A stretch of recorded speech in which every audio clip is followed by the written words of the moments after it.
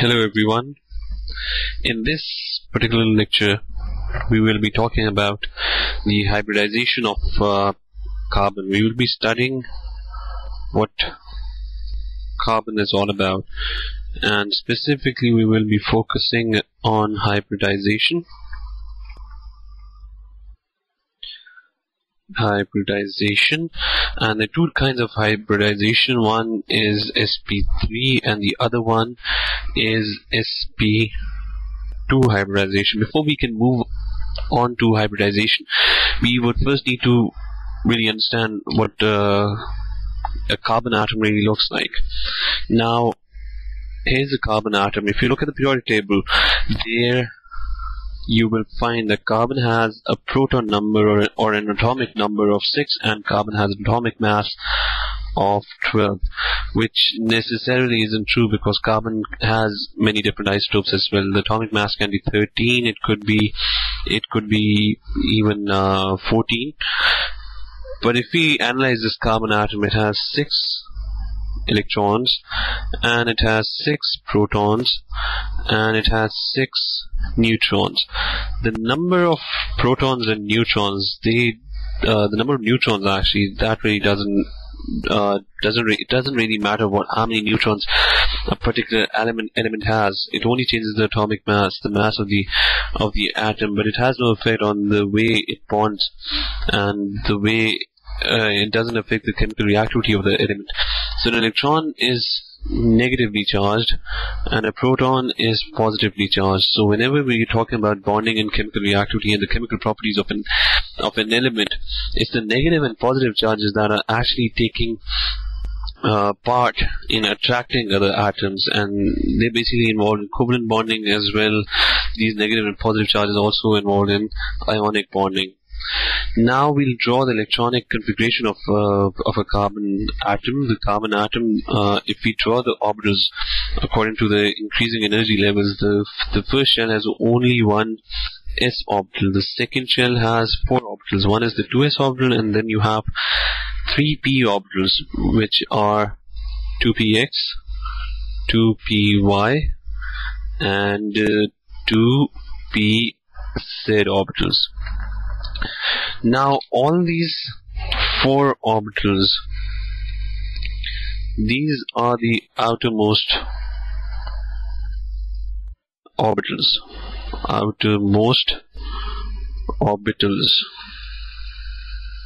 Now these are the outermost orbitals, and these are the orbitals that will be taking part in bonding. Now if we start filling these orbitals, the 6 electrons, the electrons would first like to actually fill the lowest energy orbital first. So 2 of the electrons are going to occupy the 1s orbital, and the 1s orbital only has a capacity to accommodate 2 orbitals. All orbitals have a capacity to occupy only 2 electrons. So the 2s orbital is the next highest energy level. So 2 of the electrons will be going into this orbital, and then the 2px, 2py, and 2pz orbitals, they are present at exactly the same energy level. So the electrons will first like to fill these orbitals, and only one electron will go into 2px, 2py, and 2pz. And once one electron has gone into all these 3 orbitals, only then will a second electron occupy the 2px orbital. But in this case, in the case of carbon, you're only left with 2 electrons. There are 4 electrons already occupying the 1s2 and the 2s2 orbitals. So one electron will go into the 2px orbital, and one electron will go into the 2py orbital. Now this particular carbon, this electronic configuration is a carbon atom in its grounded state, or the lowest energy state possible for a carbon atom, because all the electrons are occupying the lowest energy states possible. But when carbon bonds, and if we look into bonding, let me first explain to you what bonding is all about and why 2 elements bond. Now the problem with bonding is that bond formation is an exothermic process, and if you know what exothermic means, it means that whenever a bond is formed, energy is released. Now, since energy is released, we know that whenever energy is released, the resulting compound becomes even more stable. It goes into an even lower energy state. So the more the energy released, the more stable the compound is. And carbon forms covalent bonds. It's in group 4. If we look at the grounded state, it can only form 2 covalent bonds right now. One with the 2px orbital. This 2px orbital can share an electron with another orbital, and one with the 2py orbital, which can share an electron with another orbital coming from some other atom. Now the 2px orbital and the 2py orbital, they are half-filled. So half-filled outermost electrons, they are basically involved in covalent bonding.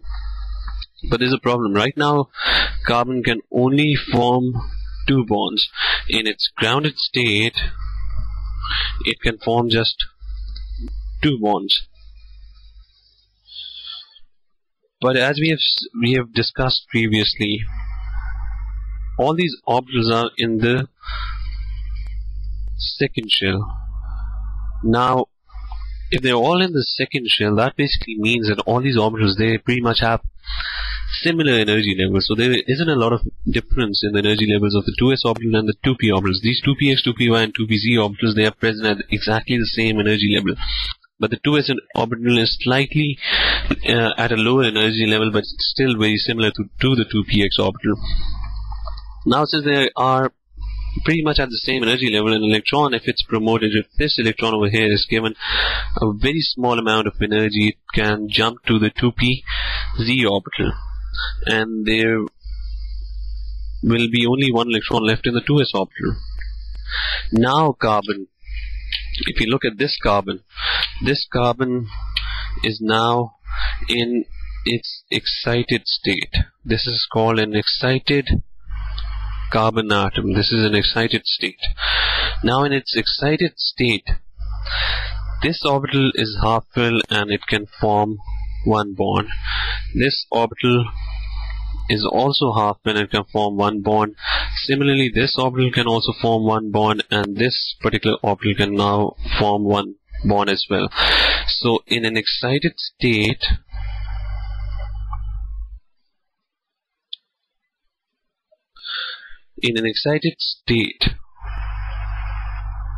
carbon can form 4 bonds, which is definitely more exothermic. And since it's more exothermic, the compound formed, the resulting compound, when all these 4 orbitals start bonding with some other atom, for example in CH4, that particular compound would be more stable. So carbon, whenever it's going to bond, it's always going to go into an excited state, because there's a trade-off. You need energy to shift this electron from 2s1 to 2pz1, but the resulting bonding is going to be more exothermic. So overall, the carbon atom is going to go into an even more stable state, and the resulting compound would even be more stable. Now let's look how the orbitals are arranged around the carbon atom. We've already discussed why carbon would like to actually make 4 bonds. But if we look at the orbitals, now this over here is the nucleus of a carbon atom. This one, let's draw the axis.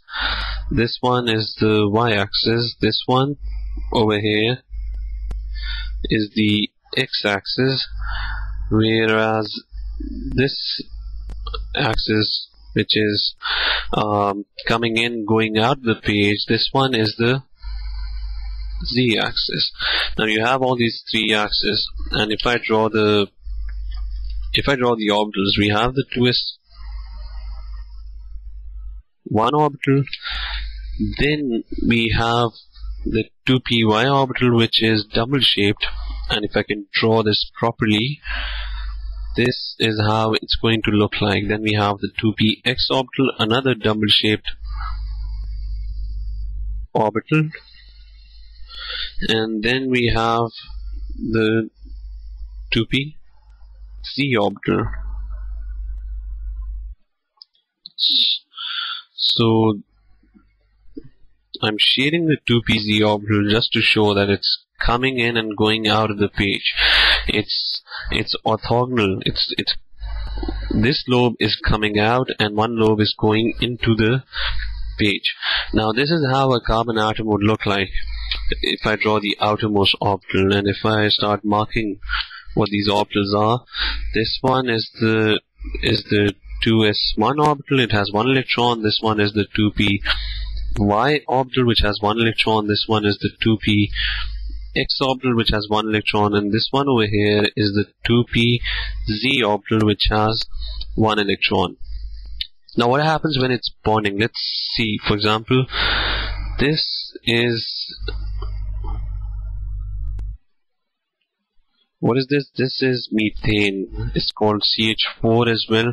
Its carbon is bonding with 4 hydrogen atoms, and if you look at the hydrogen atom, it only has one electron, so its electronic configuration is 1s1, and its shape, there's only going to be a spherical 1s1 orbital which would be centered around the nucleus.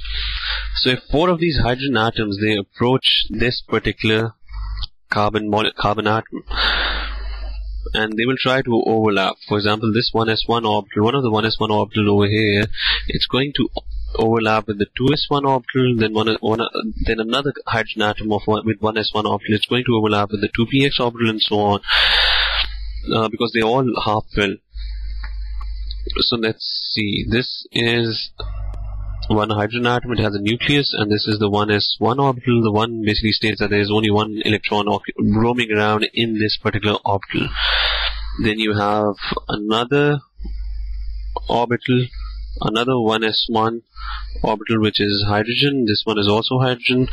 That will try and overlap with the 2px orbital. Then another hydrogen 1s1 orbital is going to try and overlap with the 2pz1 orbital, and then finally there's going to be another hydrogen, 1s1 hydrogen, which will try and overlap with the 2s1 orbital. So these orbitals, they will try to overlap, and these arrows indicate their attempt at overlapping and forming a covalent bond. Now, when these hydrogen atoms, just note one thing, that these hydrogen atoms have a positive nucleus, and this positive nucleus is going to attract an electron from let's look at the 2px1 orbital and this 1s1 orbital. This positive nucleus over here, it's going to attract, there's an electron roaming around in this nucleus. There's only one electron which is roaming around in this region in space, in this orbital. But once this positive nucleus, it starts to attract that electron is going to stay in this part of the lobe. It won't go into this orbital because it will be attracted to this particular positive charge over here. Similarly, the positive charge over here will attract the electron which is roaming around in this orbital. So those electrostatic forces of attraction are going to attract these two nucleuses together. This nucleus is going to attract the electrons over here. This nucleus is going to attract the electron over here. Now this lobe will become empty. The electron over here will not be able to go over here because it's getting attracted by the positive nucleus over here. So this nucleus is now redundant. I mean, it's non-existent now. The same thing happens when this positive nucleus approaches this orbital. Previously, the electron was roaming around in this entire region of space, but once this positive nucleus starts attracting it, it's going to stay in this particular lobe. It won't go into the other lobe of the 2p orbital, and so this particular lobe will no longer be required. It wouldn't exist because the electron is never going over there. The same thing happens with this lobe. I mean, previously it was roaming around in this entire lobe. Now it's going to stay in this lobe. It won't go over there because it's getting attracted by the positive charge over here. And the same thing happens with the 2s1 orbital.